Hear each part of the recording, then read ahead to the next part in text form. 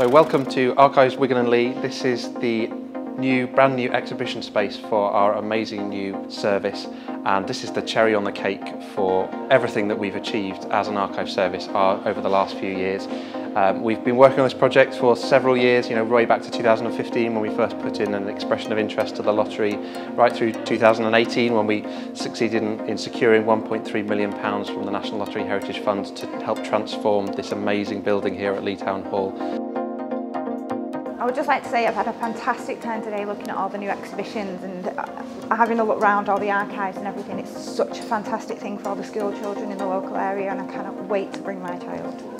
But I think seeing all the archives and the money that's been spent in terms of how we've preserved over 800 years of history